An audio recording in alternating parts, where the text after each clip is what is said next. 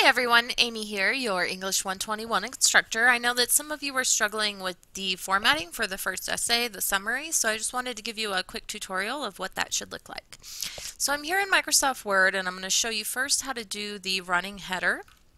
So when you're trying to put in your running header with the page number and your last name, just go ahead and double click in the top inch of the page and that will open up a new toolbar called the Header and Footer Tools.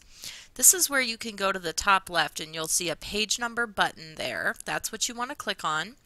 Then select the top of the page and the third option, which puts it all the way to the right.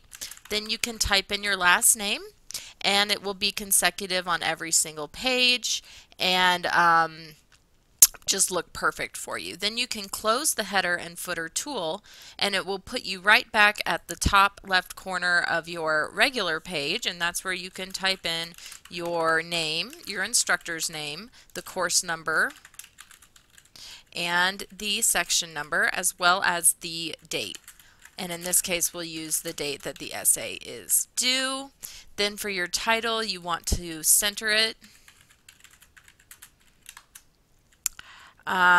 For example, we might do Dawn of the Digital Natives, and then I would move my margins back over to the left-hand side when I start my first paragraph. So in the article, Dawn of the Digital Natives.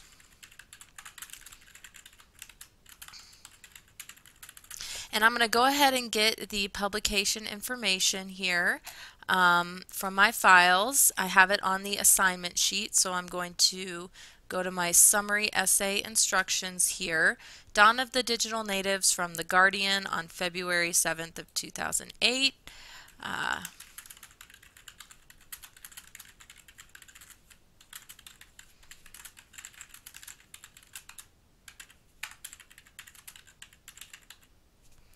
Let me see, did I have the author's name right? Oh, sorry, Stephen Johnson. I'm getting confused. Argues, and then I would just go on to provide his thesis. Then, when I'm all done with my summary on the next page, and you'll notice here my page numbers are consecutive, I'm going to go ahead and put the words works cited at the top. Go back to my left-hand margin.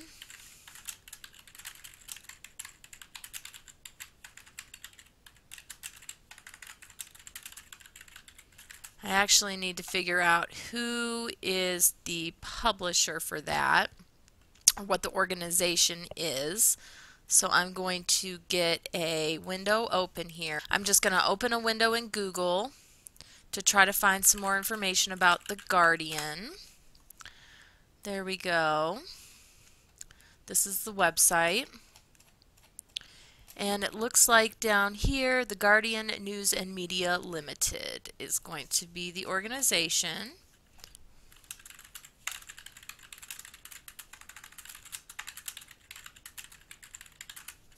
And what did we say? 7th of February 2008, web access date.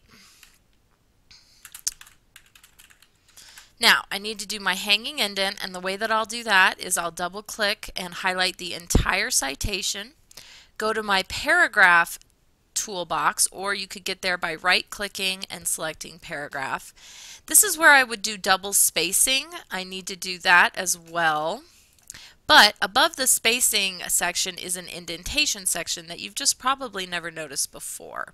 So we're going to do hanging there, and it will make your indentation a hanging indent, which is what it needs to look like. And then you want to make the whole thing times 12. I'm going to make sure the whole thing is double. Okay, and that is exactly what it should look like.